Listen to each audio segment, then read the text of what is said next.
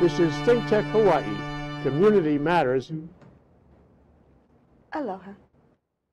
I'm Marsha Joyner, and this is The Ties That Bind. My co-host, Beatrice, is on a plane and to get here to be on time, but she'll be with us next week.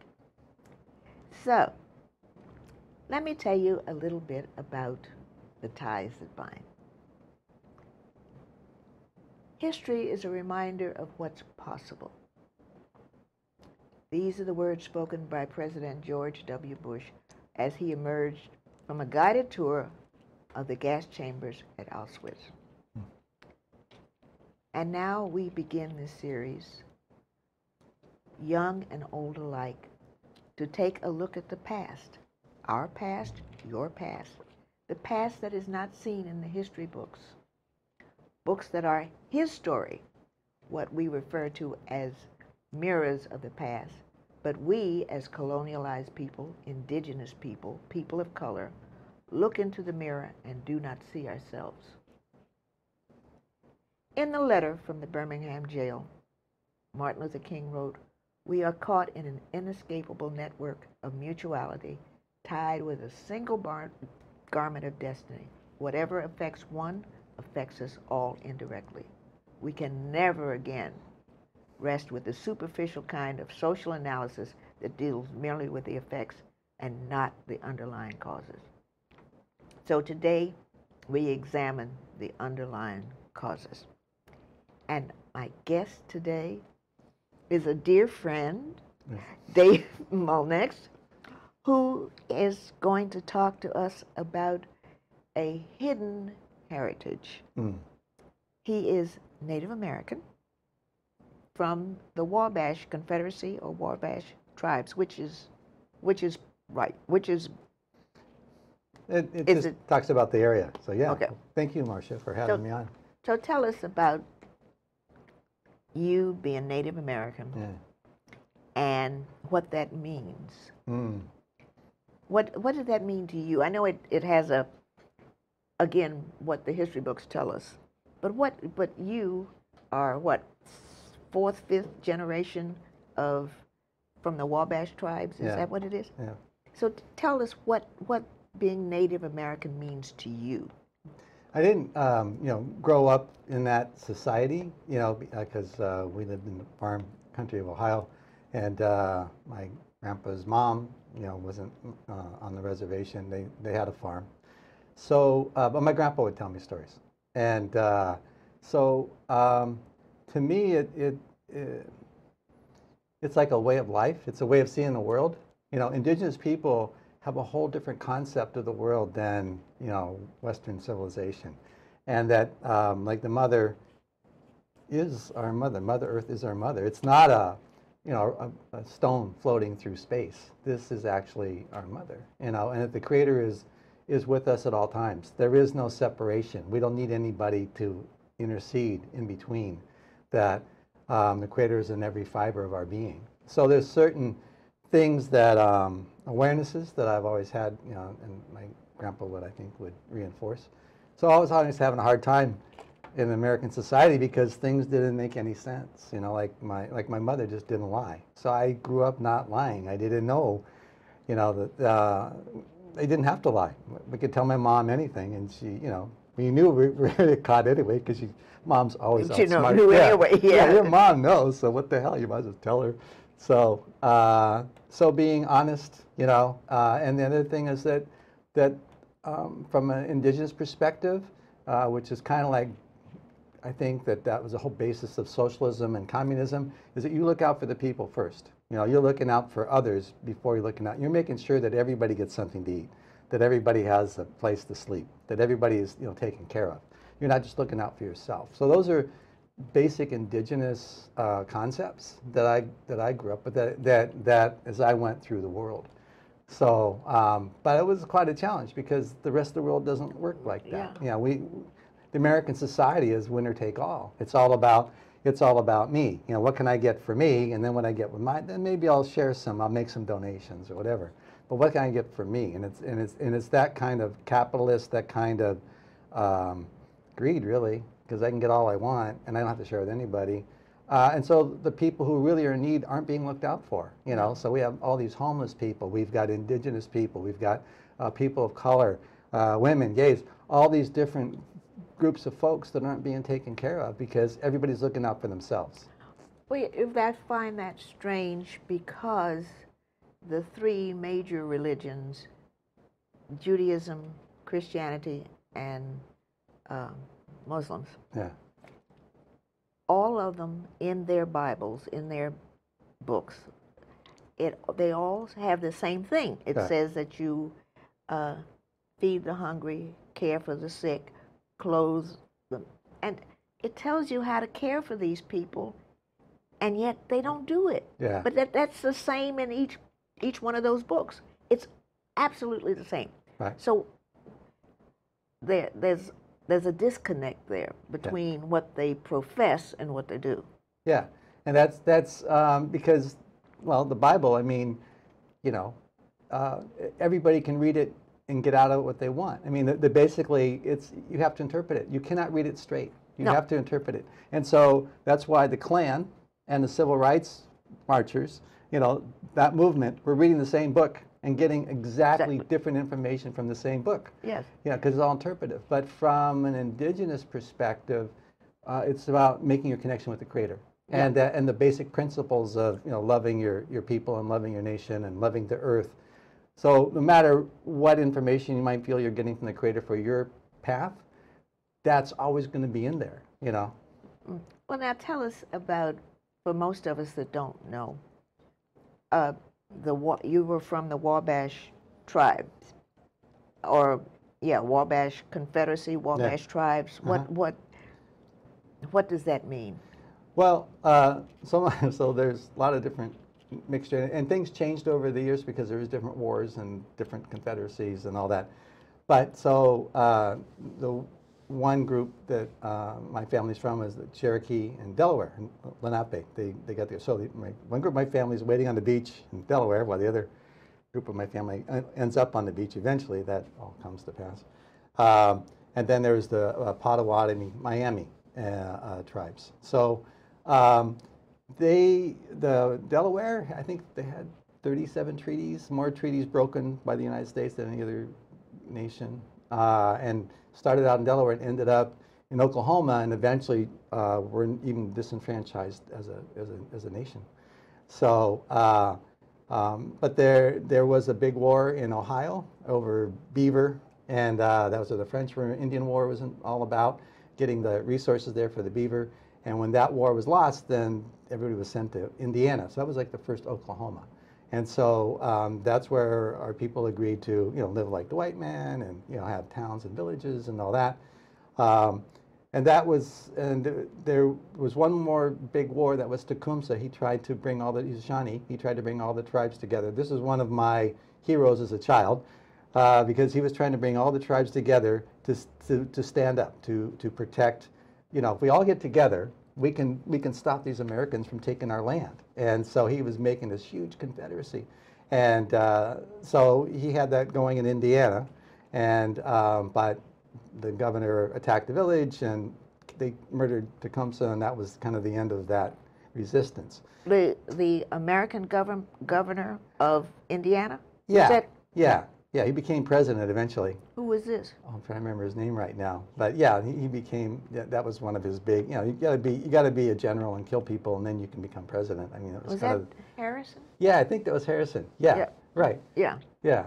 So then later on, later on in the 1800s, the Potawatomi, the other part of my family tree, they were living in the regular way they were supposed to live, and peaceful. All the wars were all over by this point, and the people and the government decided, we're just going to take the Potawatomi land. We're going to take all the Indian land. So they double crossed the Delaware and tricked them out of their land, and that's an incredible story. But they said, okay, we're going to take it, and so they sent the state militia up to the town, and they were in church. You know, everybody's in Sunday school. And behind the militia is all these wagons of white people, and they come up to the town and they say, you're evicted, and the chief goes, no, we got a treaty with the United States. And they said, well, that's Washington D.C. is like a long way from here. And the U.S. Army can't get here to do anything about this. You're leaving today. So they threw them into open wagons. They didn't give them a chance to get anything, and force marched them towards Kansas. Well, it was late fall, early winter. And so the old people died, the babies died, the children died, and one of my great grandmothers was on that. She was a baby, and she survived that.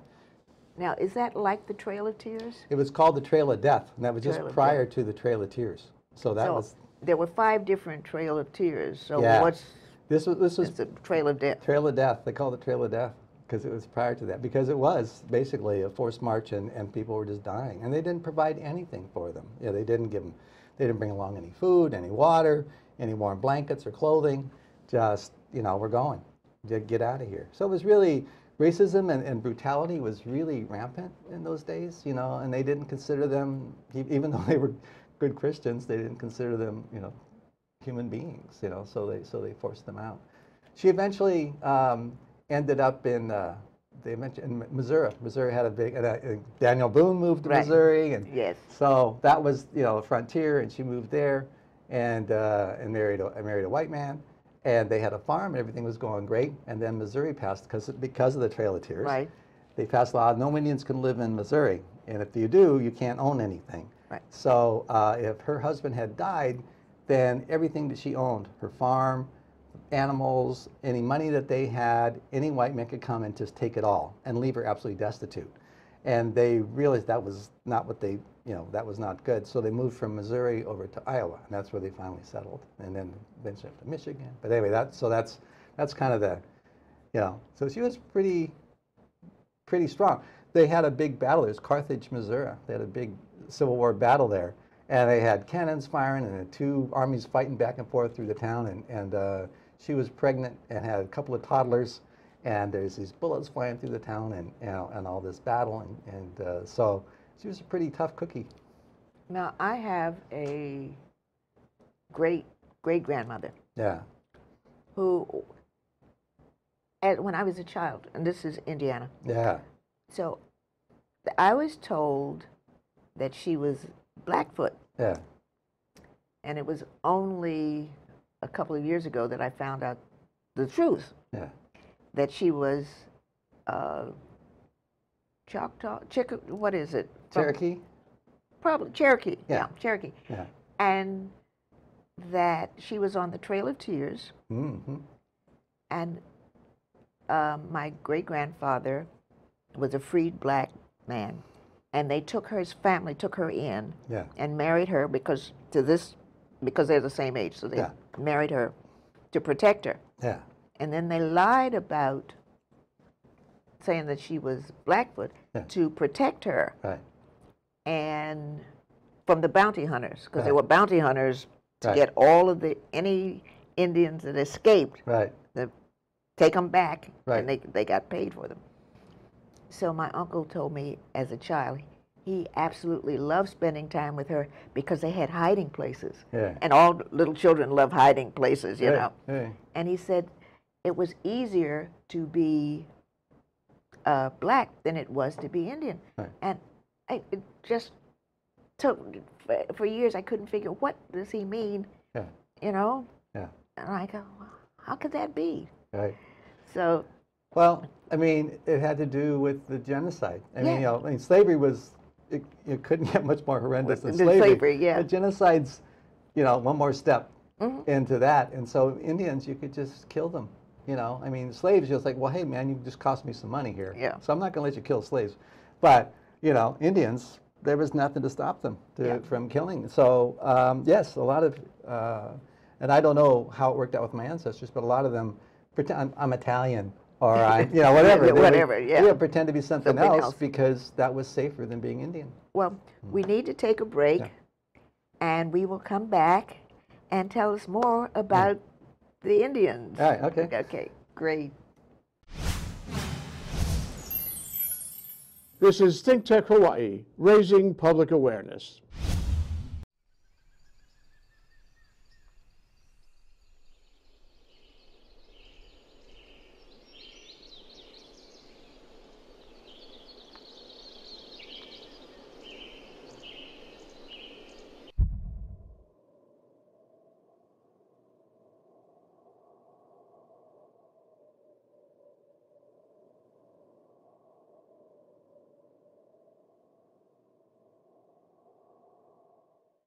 veteran.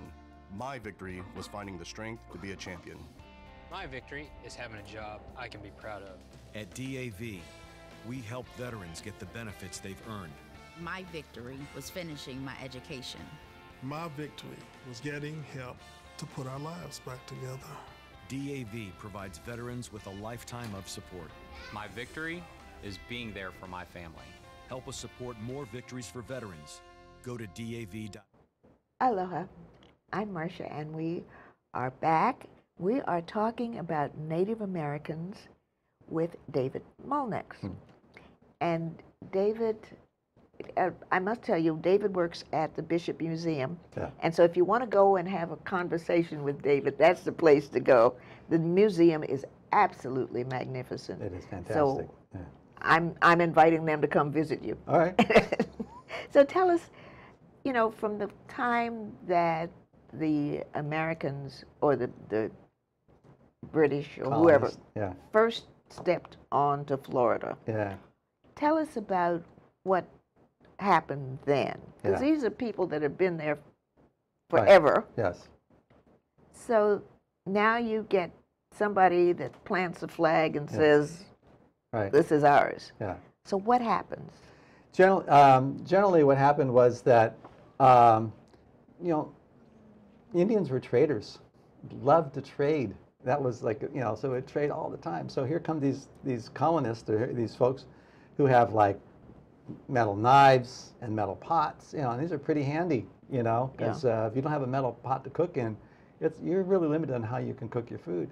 So, and then, you know, beads and all kinds of fancy clothing and stuff. So they were really excited about trading. And so the trading started. And of course, these guys who first got there were rich guys, and they had no skills at all in camping or building or whatever. And they did bring a few, you know, peons to help them do that stuff. But they died off because they didn't have a whole lot of, you know, good food and all that. So pretty soon you've got these rich guys who, you know, have these forts and stuff, who don't know how to do anything, and they're starving.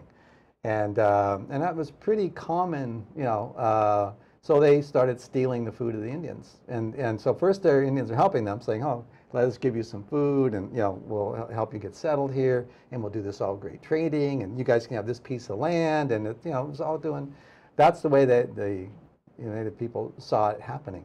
But as soon as the colony got strong enough and they had enough weapons, then they would just go and start taking. Okay, well, we're taking this land, and you're going to sign this treaty. And indigenous people really didn't. I mean, they talk about the chiefs and stuff, but really, it's not like, you know, they show it in the movies. The chiefs were like representatives, and they really didn't have, like, you know, bossing people around. It really was, they were more like representing the people. So stories like Chief Joseph, they have this great story of him, you know, fighting the Americans all the way up to Canada, and he is this brilliant military leader and all that. And really, they're all sitting around the council, and they said, which way should we go? And then they would all like, oh, we like that way, we'll go that way, you know, Joseph. And so they would go that way. And that was it's kind of the history of really indigenous people, as well as like even the civil rights. I mean, Martin Luther King was not the leader of the civil rights movement. He was a representative.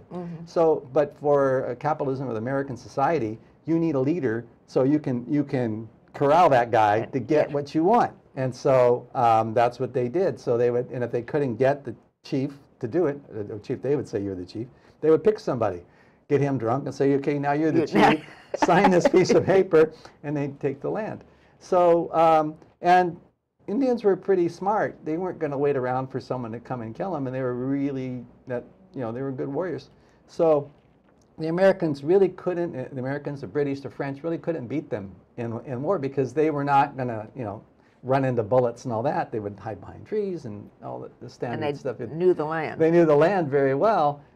So the policy, and this was the policy of all the folks that were doing wars at that time, is you go to the villages, kill all the women and children, burn the village to the ground, and then the men would quit. And that is how the Indian wars across the United States were fought. That was literally, it was a genocide. And it started practically from day one. And that was basically what was going on. So all these big hero stories of Custer or whoever, fighting the Indians, that Custer prior to the battle prior to that, that's what he did. He grabbed the women and children. And so the warriors didn't attack him. But he had murdered women and children in the village prior, a few years earlier. So that was the policy. because Indians weren't considered people. So that still is around today. You know, I mean, you know, in the 1970s, people were still killing Indians. You know, and I don't know this still, it's haven't really stopped, you know, because they're not seen as equal. The whole thing at Standing Rock, right? That is their land. They have a treaty that says so. The United States has no right to be there at all, yet they forced this pipeline through their land, completely ignoring the rights. They ignore treaty rights all the time. U.S. government completely ignores treaty rights, doesn't give them any value at all. You know, we got to make sure we keep our treaty with, you know, Brazil, you know, but with American Indians, they ignore the treaty, you know. So anyway, so there's that kind of, you know, issue that has not been dealt with, and people kind of don't realize the real history.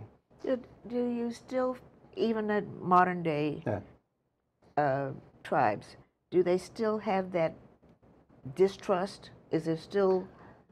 Yeah, you bet. Yeah, there's Sure. still this issue between the American government, especially the Department of the Interior.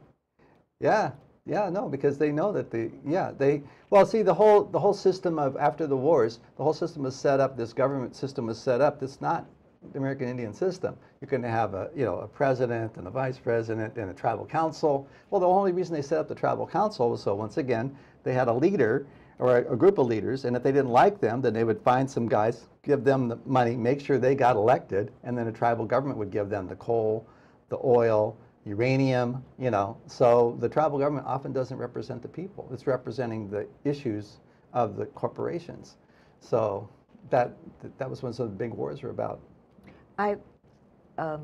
Seems like, I taught a school in New Mexico, tiny little Catholic school, Father John B. Hay, and there were nothing but Mescalero Indians. And it was so pitiful. The land was so bad. Right. It was just sad. And these little kids, and well, you've known me a long time, I smile all the time. Right. These little kids never smiled. Right. There was a sadness, and my heart just broke all the time, just looking at these kids. There was nothing you could do to make them smile. Right, yeah. The most extreme poverty is on Indian reservations, you know, the most destitution, the most lack of resources, the most lack of ability to move up or move out. Yeah, you know? There was nowhere to go. There's nowhere to go, right. You're completely trapped in destitution. And there was the trading post at the bottom of the hill, at the bottom of the mountain. And the native people would come down and bring what they called old pawns, beautiful work that they had created with the turquoise and the silver. And then the haole guy that owned the store would sell it to whoever was driving by. Right. And it just terrified me to think that this was, my husband was in the military, so that's the reason we were in New Mexico to begin with. Right. And it just ate at me to see these little kids. Now they tell me they have casinos, which of course is another way to rip them off. Right. But at least. Yes, it is. So right now, one of the big problems, and a lot of Native people are trying to bring to attention, is the missing women. Women, are, especially with all these fracking and oil camps, you know, Indigenous women all across the United States are disappearing. You know, they're being raped, they're being murdered, they're being, you know, and they're just disappearing. So they have these man camps set up, you know, they're putting in the pipelines, and you know, there's Indian women are disappearing. It's a big, big problem, and there's a whole movement to try to bring attention to it. So it's really hard. One of the things when I was at Standing Rock was that we were protesting putting in the pipeline because it was completely illegal, and so they're arresting people illegally we were peaceful, nonviolent. The police were brutal, tear gas and rubber bullets and all this sort of stuff. So they arrested a bunch of folks, and then there was a couple of white guys in the group that got arrested. So white kid, you know, he's a teenager, and he goes to court like he's supposed to, and he's in all the room with him, only one of the white guy, and all these Indians, and they're going through all, come up, and you know, and they had the charges initially of, you know, trespassing. Well, they started throwing out all these felonies: resisting arrest, violent, you know, whatever. Just one felony, and just loading up felonies, and the kid's going, wow, I was just standing there. Well, I'm going to get a felony, because everybody was getting a felony, one Indian after another, and many. And so he's getting really scared. And so he comes up to these, and the judge says, "What are you guys doing here?" And it's like, "Well, we came to our trial." And he goes, "What? You guys don't belong here. You belong downstairs. You're in the wrong courtroom. But these are the guys we got arrested with." And then he goes, No, go downstairs. So they go downstairs, and the judge goes, "Okay, great. Trespassing, okay, case dismissed," or community service, whatever it was, you know, you can go. And the kid realizes, oh my God, the Indians were getting all these felonies, and I'm let go because I'm white. This is North Dakota today. You know, this is not 100 years ago. This is the mentality of the people of North, or the, you know, of that system today. The racism is so still intense. So that, you know, that just breaks my heart to even think. Yeah. Now, my granddaughter, who lives in Seattle, went to, of course, you know, with me as a grandmother, what else would she do but show up? You know, it's like, okay. Yes. Her mother was not happy, but her grandma was, yay! Yes. So she was there. And she was saying, you know, at least they again looked at her and said, "You're not Indian. Yeah. What are you doing here?" Right. Yeah. Yeah. Right. But she's protesting and what have you. Yeah. But I was so proud of her. And she says the same thing, that how she was just pushed aside. Yeah. Right. So, yeah, there's still this racist mentality that exists, you know, and it's not just, you know, it's also going on in South America. I mean, there are a lot of indigenous leaders or indigenous folks who've stood up to say you can't cut down all the forest and all that, and they're being murdered, assassinated, one right after another. I mean, I don't remember how many it's been now, but there's like scores that have been murdered, you know, in South America. They're indigenous and they're leaders, so, you know, they just do it. Yeah, well, that's why I'm sorry that Beatrice isn't here, because her mother comes from one of those tribes, and she has great stories about that. Yeah, but then, you know, the indigenous, you know, what's gotten me through my life is my indigenous heritage, is that respecting the earth, respecting the family, you know, looking out for the people. I mean, that's what I do, you know, in all my involvement. Right? that is what's back of what I do. That's why I'm not afraid. That's why I go forward, and just because I know this is my responsibility. You know, the warrior wasn't, you know, brave because he was getting all these honors. You know, he was brave because he was protecting the family, he was protecting the people, and that is our duty. That's our destiny. That's who we are. You know, so that's kind of how I see it. You know, it's like, but it isn't just, you know, the indigenous people, it's all the people. This is our family here in Hawaii. It's like Martin Luther King, right? He was for civil rights, but at the end, he was for all the poor. You know, he says this is for human rights. Yes, and that he had completely moved in a different direction by that point. And so, yeah, that's what we all need to be doing, looking out for each other. Thank you for looking out for everyone, and thank you so much for spending this time with us. And you will come back. Oh, that'd be great. Great. Thank you, and we'll come back to the museum and talk to you some more. Right. Thank you so much. Thank you for being with us. Aloha.